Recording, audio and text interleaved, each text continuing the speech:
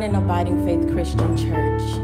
Thank you for joining our Sunday morning worship service. We're so grateful to be in the land of the living. We're so grateful to be in the house of the Lord this morning. Go ahead and just glorify God right now wherever you are. Go ahead and thank God for being here, being in your right mind. Go ahead and just give God a great big yes this morning in the name of Jesus. Go ahead and just lift up your hands and worship his name, for he has been great to us, and he has been great and greatly to be praised. Amen. God, we just want to thank you this morning. Thank you, Jesus. Thank you, Jesus. Thank you, Jesus. Thank you, Jesus. Thank you, Jesus. Hallelujah, Jesus. Have your way, God. Jesus. I'll just say yes. You lead the way. I'm not afraid of what it means for me to say that this life you gave is not my own. I'm trusting you to hear my yes and lead me on. Yes, Lord. Yes, Lord. My life is yours. I'll just say yes. You lead the way. I'm not afraid of what it means for me to say that this life you gave is not my own. I'm trusting you to hear my yes, lead me on. Yes, Lord. Yes, Lord. My life is yours. Yes, Lord. Yes, Lord. My life is yours. And there is peace when I say yes. I might not see it now, but you save the best for all who trust you and obey. There is an answer, no more delay, and there is peace when I say yes. I might not see it now, but you save the best for all who trust you and obey. There is an answer, no more delay, and there is peace when I say yes. I might not see it now, but you save the best for all who trust you and obey. There is an answer, no more delay. I'll just say yes, yes, Lord.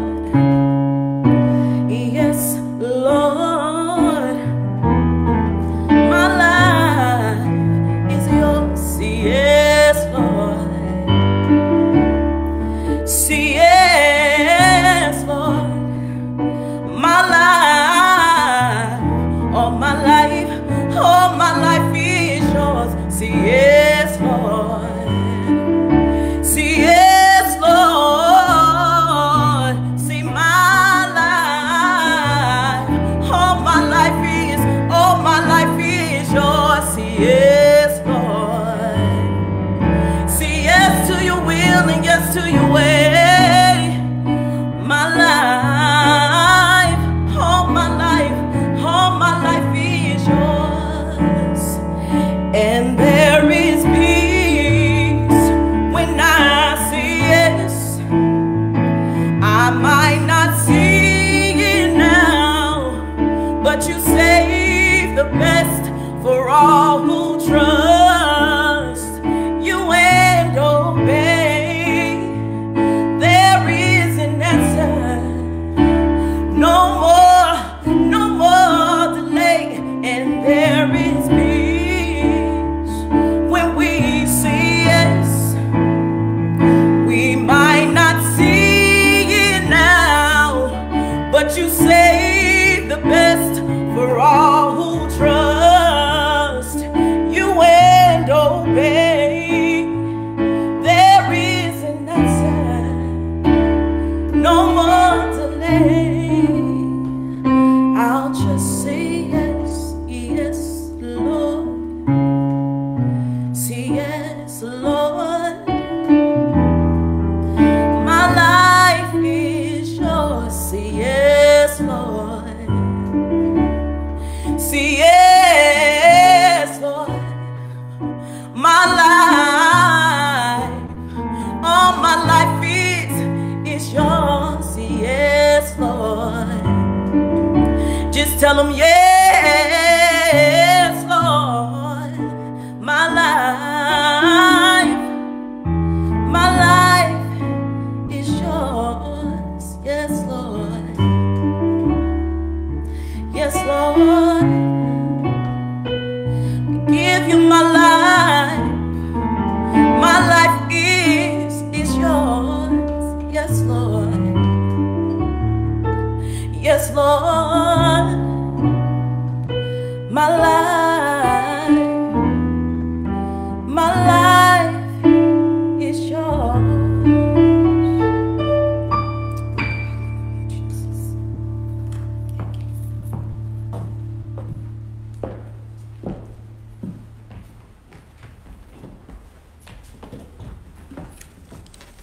Hi, everyone. So glad to be with you this morning. And we do say yes to the Lord, and we believe in him to bring us through every circumstance and situation that we may be facing right now. I want to introduce myself. I'm Reverend Patricia Stubbs. I'm the assistant pastor of the Abiding Faith Church, and I'm so glad to be able to share with you today. I'm giving honor to God and also to my pastor, Reverend John S. Cord, for this opportunity to share with you the Word of God. And I pray that it will be a blessing to you and that you will prosper from the Word, because the Word is able to transform and the Word is able to make the difference for you. So yes, say yes to the Lord, because he's the one that can see you through all things. If you would just pray with me. Lord, I just thank you. I thank you for this brand new day. I thank you for your brand new mercies, oh Lord. I thank you for the things that you will do this day through your word, oh God. I pray that you open the hearts of your people to be receptive to that which you shall speak, oh God, that you would be that deliverer, that you would be that person to bring the breakthrough, the change that they need on the inside, that healing, oh Father. Have your way. Let your anointing right now, Lord, and your spirit go forth to be a blessing among your people, oh God, as they hear your voice, as they hear the word, God. I pray that you prosper right now in the name of Jesus. We cancel the enemy. We cancel every demonic force that would try to distract your people from receiving today. And I pray, Lord, that you would bless us indeed in the name of Jesus. Amen. And my topic today, and you can say this with me, you can say, my God is more than enough. He's able. One more time, my God is more than enough. He's able. I know during this time of COVID-19 and through so many changes, all of us as individuals may be going through different things.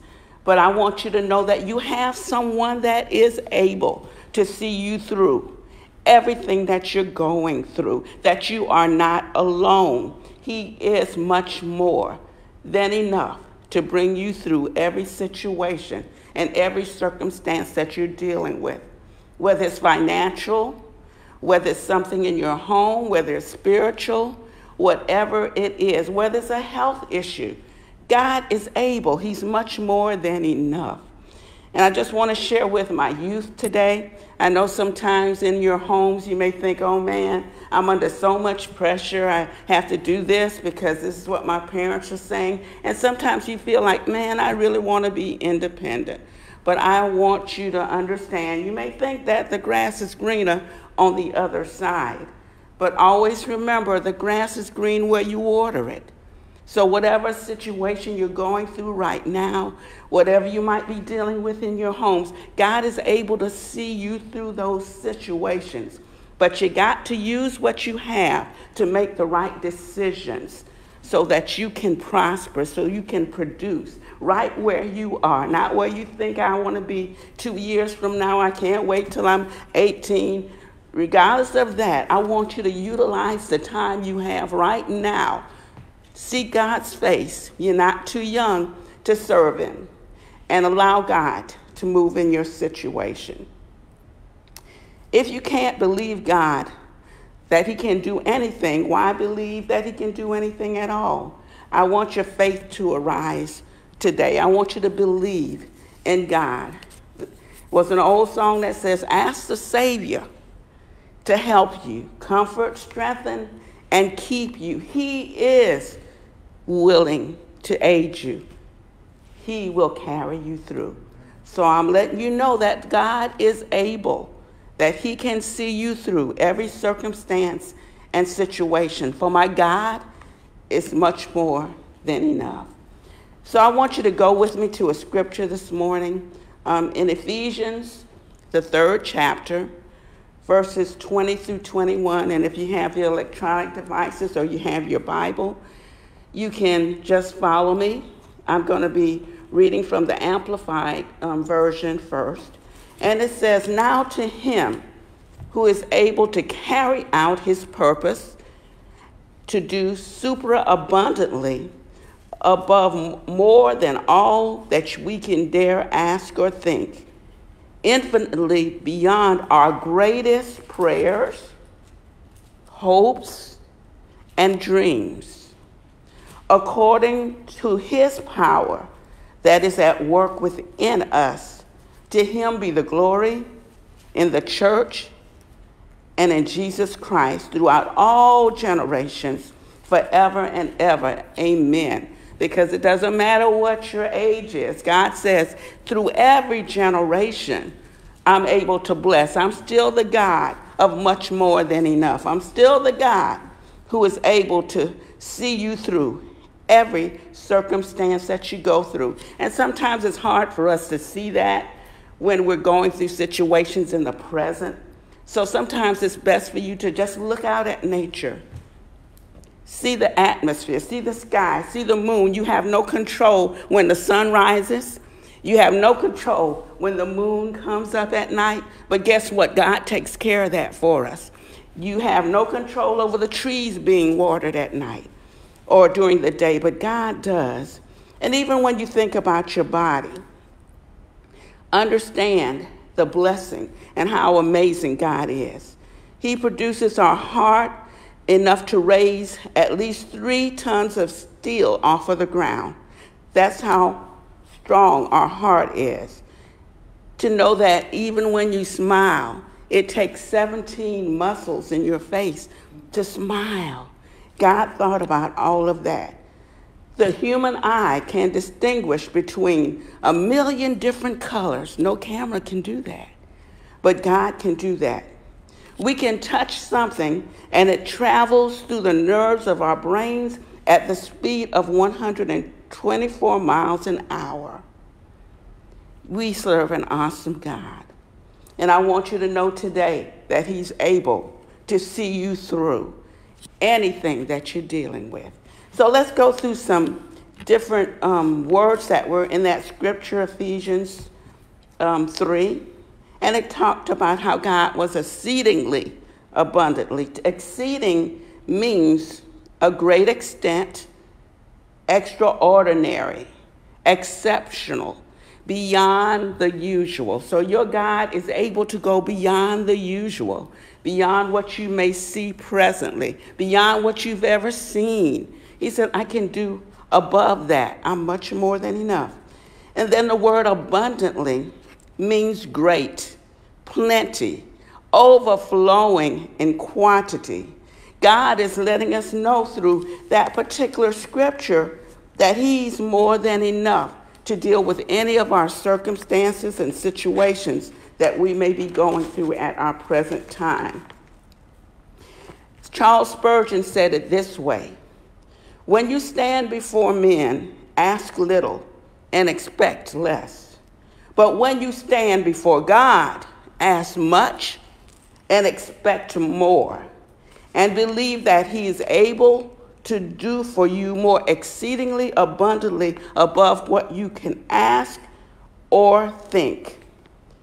God made us a promise that he can go beyond your dreams, beyond your imaginations, beyond what your thoughts may be. Our thoughts impact us differently because sometimes we are down, sometimes we're up. But remember, God impacts even those thoughts. And he says, you are able to dream, you're able to imagine, and guess what? I can go above that which you even ask or think.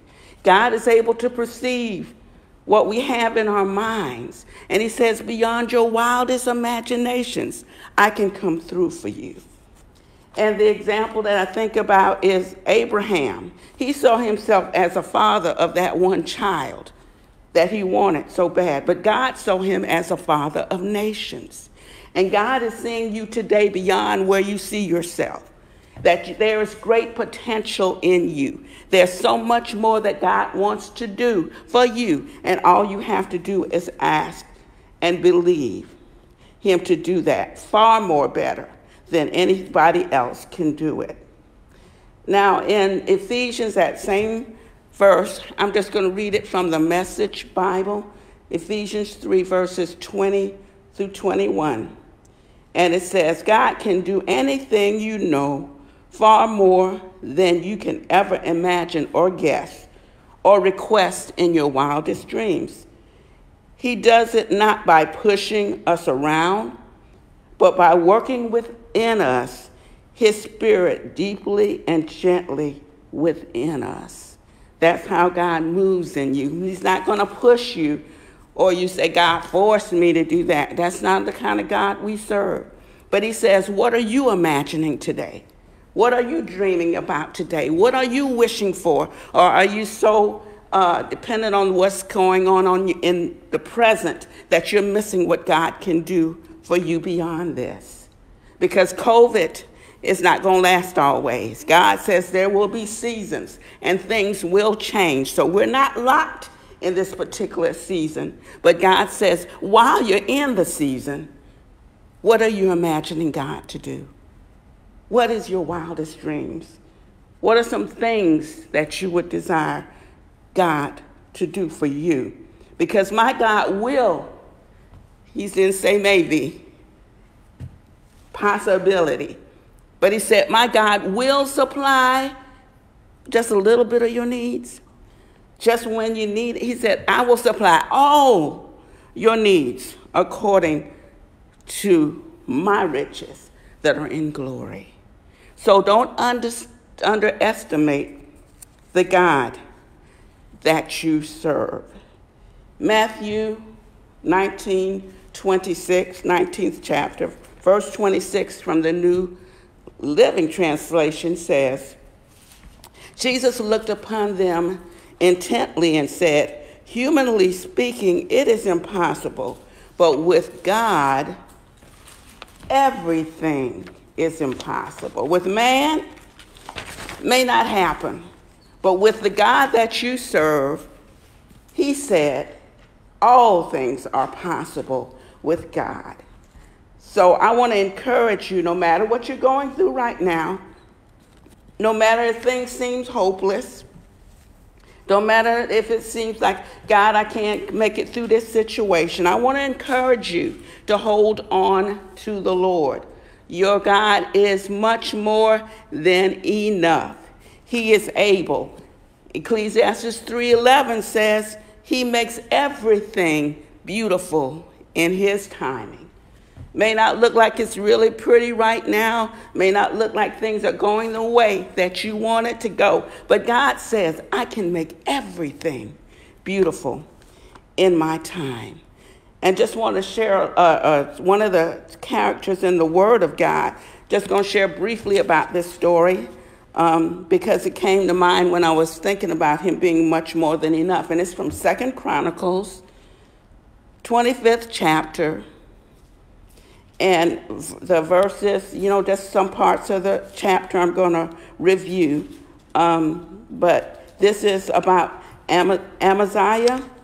He was 25 years old. I don't know how many 25-year-olds I got out there, but Amaziah was 25 years old when he became king. Now, that's a lot of responsibility for someone that's 25.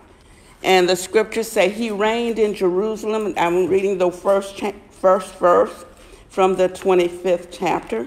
It says that he reigned in Jerusalem 29 years. Okay? But verse 2 says, Amaziah did what was pleasing in God's sight, but he did not do it wholeheartedly unto the Lord. That's what 2 says. So they're getting ready to go to battle. And in verse 5, it says that Amaziah organized the army, assigning generals and captains, and he took a census, and he found out how many men were in the troops. And he had money that he paid to individuals in order to help them to fight against his enemies. And then verse 7 says, the man of God came to him and said, Your Majesty, do not hire troops from Israel, for the Lord is not with Israel. He will not help those people of Ephraim. And 8 says, if you let them go with your troops into battle, you will be defeated by the enemy no matter how well you fight, because God will overthrow you, for he has the power to help you or he has the power to trip you up. So Amaziah talks to the man of God, and he says in the 9th verse, he said, but what about all this silver that I paid out to hire these men? And the man of God replied to him, the Lord is able to give you much more than this. And sometimes we depend on what we have and how much money we might have. And, I don't have the finances to do this. I don't have the ability to do this. But I'm telling you, you serve a God that can do much more than this. It doesn't depend on your money. It doesn't depend on how much favor you got. It doesn't depend on that, but it depends on your source, which should be God. And when you put your trust in him, he said, I can give you much more than this. So Amaziah did not go with the men, but he did go to battle anyway. And it talks about that in the 14th verse. And it says, when he returned from slaughtering the Edomites, he brought with him idols taken from the people of Seir. And he set them up as his own gods, bowed down in front of them, and even offered sacrifices unto them. The Lord was very, very upset with him because God had already told him, I'm the God that has much more than enough. But he's still going and depending on these other gods. And the God sent the prophets to him, asking, why do you turn to gods who could not even save their own people from you? Why are you going to serve something that can't even help somebody else make it through? So you may say, people got millions of dollars going to make it. You don't know that, because it takes more than money to get through this that we're going through now. It's going to take more than your favor or influence. It's going to take more. It's going to take God. And God says, I have much more than enough.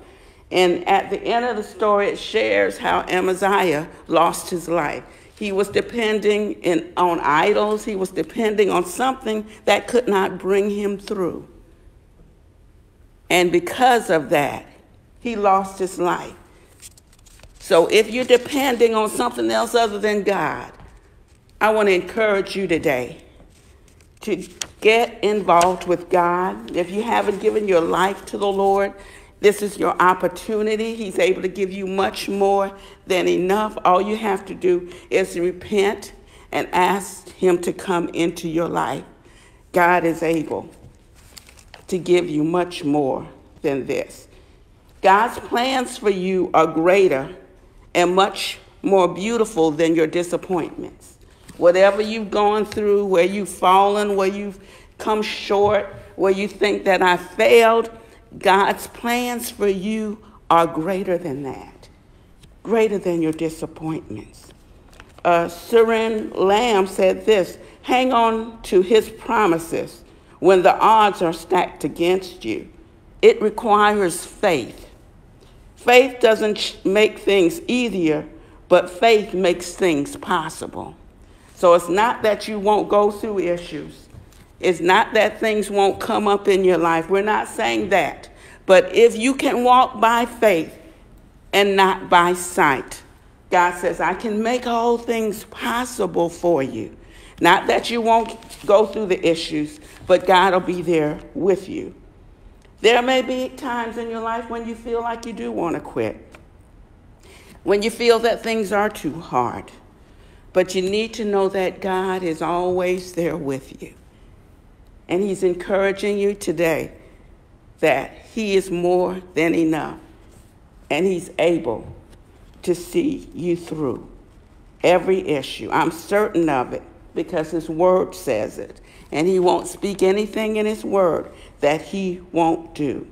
During COVID, believe God for rain in the midst of your drought or your dry places in your life, because he's 100% able and faithful. Live beyond your limitations by putting your trust in God. Jeremiah 32 verse 17 says, the Lord made heaven and earth by his great power and stretched out hand, and there is nothing too hard for God. There is nothing too hard for God. I want you to hold on to those words today. I want you to believe God for the things that you're in need of. I want you to know that God, that he is able. And so you say, how do we know that God is able and he can do all these things for us? Well, we're going to go back to Ephesians, the 3rd chapter, verses 17 through 19. And I'm going to read the Living Bible translation. But read whichever version that you might have to let you know that you are important to God and that he can see you through. And I pray that Christ be more and more at home in your hearts, living within you as you trust in him. May your roots go down deep into the soil of God's marvelous love. He loves us. He loves us. And may 18 and 19 says, and may he be able to feel and understand, as all God's children should, how long, how wide, how deep, and how high his love really is, and to experience this love for yourselves. Though it's so great that we'll never see the end of the love, but his love can fill us up and make the difference. You're never alone. Believe to see his goodness right here in the land of the living. Dream big and expect more. I'm going to say that again. Dream big and expect more, because he's much more than enough for you. You can't outdream God. He said, I can go above your imagination, your wildest imaginations, things that you say, oh, could that happen? God said, I can go beyond that. But you have to ask him. So whatever that dream is in your heart today, it's just a fraction of what God can do through you, because he's the God of much more than enough. We serve a limitless God with limitless power and limitless ability. That's who you serve today. So remember, he is in all things. And if we allow God to be the center of our lives, he's going to help you to make it through. He's going to help you to change and to be that vessel that he wants you to be. If you don't have God in your life today, if you're wondering, what can I do to get out of the state that I'm in? Maybe you're dealing with depression. Maybe you're dealing with suicidal thoughts or ideation. Maybe you're racked in pain in your body. Maybe you're dealing with habits or addictions that you think there is no breakthrough for you. But I'm telling you that God is much more than enough for you. And he's able to come through today. And if you believe with me today, God is going to break through those chains that the enemy tried to deceive you and make you believe that God couldn't do it. But God will do it for you today. So first we're going to ask those that want salvation. Believe me, it's so easy. And when you do it, then you know God is on your side and he's moving for you. I want you just to pray with me. I want you to believe God, and we're going to believe him for you for the things you need. Just say, Lord, I repent of my sins, and I ask you, Jesus, to come into my life right now. Fill me with your Holy Spirit and make me that vessel that you want me to be. Cancel the enemy and all the negative thoughts and ways that he would try to make me to believe in. But now I believe in you, God. I believe in your Son, that he died on the cross for me.